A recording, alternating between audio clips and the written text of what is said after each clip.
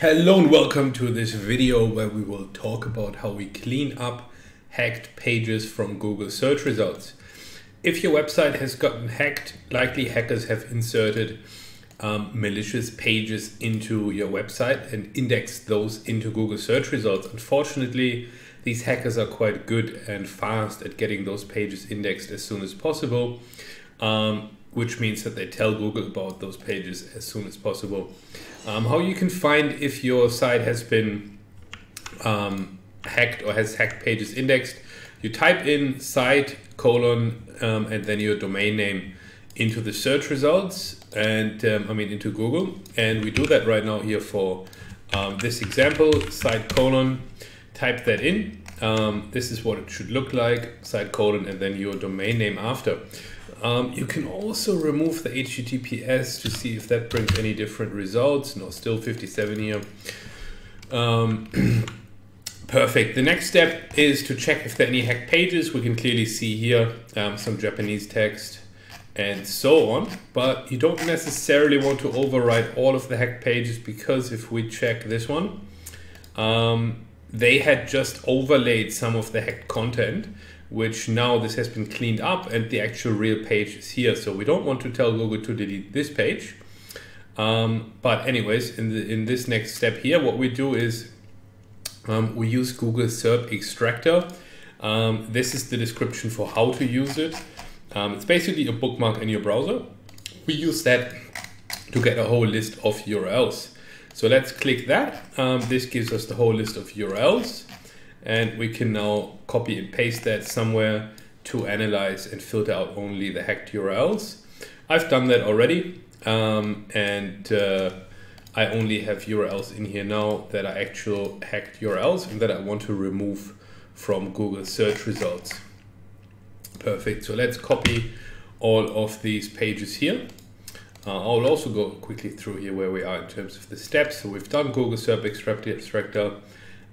Actually the best way, if you can, if you have just gotten hacked and you haven't cleaned up the hack yet, you should decrypt the hacker's files on your server to get the whole list of URLs, because this is the only time when you can get to know all of the pages that the hackers have created.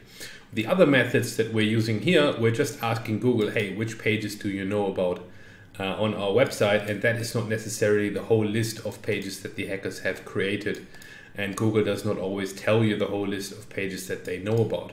Same with the second method of getting the list of URLs from Google Search Console. This should be here using SERP Extractor. That should be at the top here.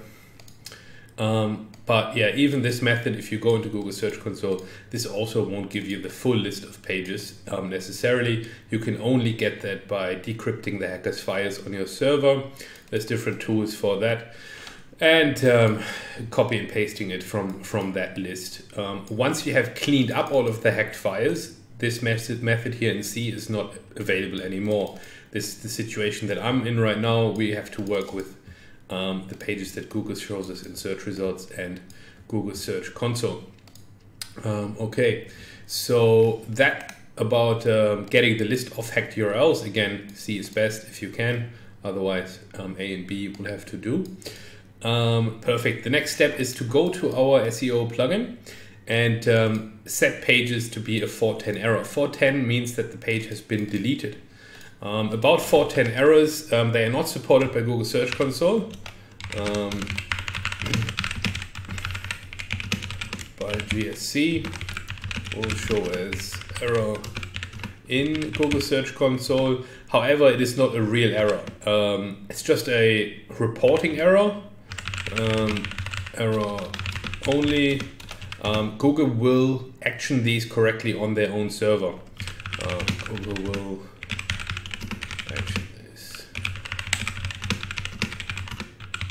Don't ask me why in 20 years Google have not managed to handle 410 errors inside of Google Search Console. It's definitely, I think, a valid question to ask them when that feature will come.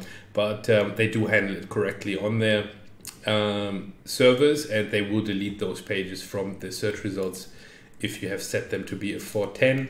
They handle it relatively similar to a 404, we should actually explore that a bit further.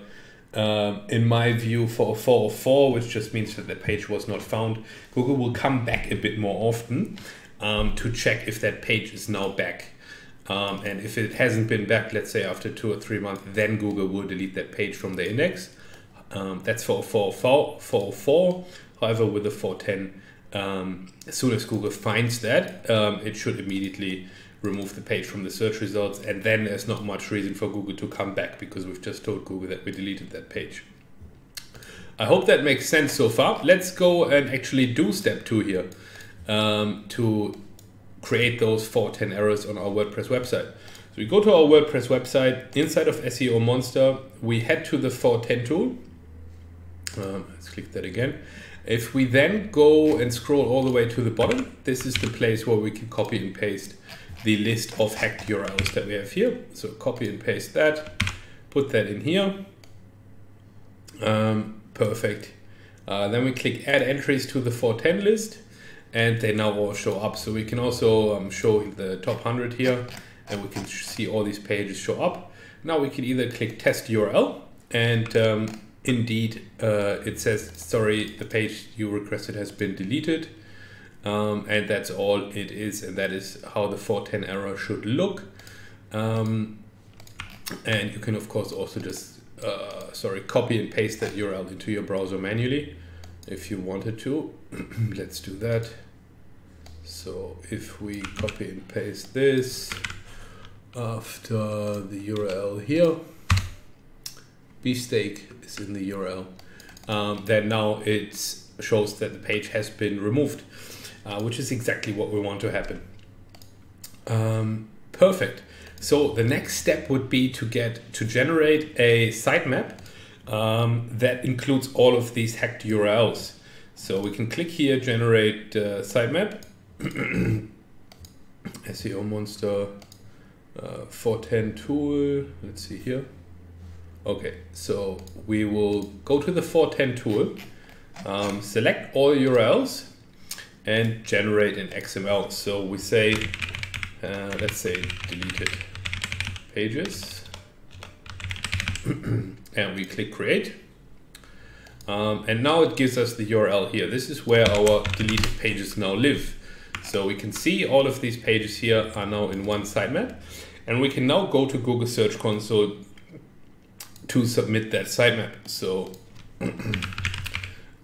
google.com/webmasters to get to Google Search Console. In here, we now go to sitemaps, and we go to actually create these deleted pages here. Create this sitemap and tell Google about it. Oftentimes it's normal that we get this couldn't fetch error. You just need to submit it again, and then it should work. Great, perfect. So we've now submitted this sitemap with 48 discovered URLs, and Google will go and visit all of these pages when they do find time. So because it's not Google's highest priority to visit relatively low quality pages, which these hacked pages definitely are, we want to make sure that we have a way to speed up this process to force Google to visit those pages a bit quicker than they normally would. So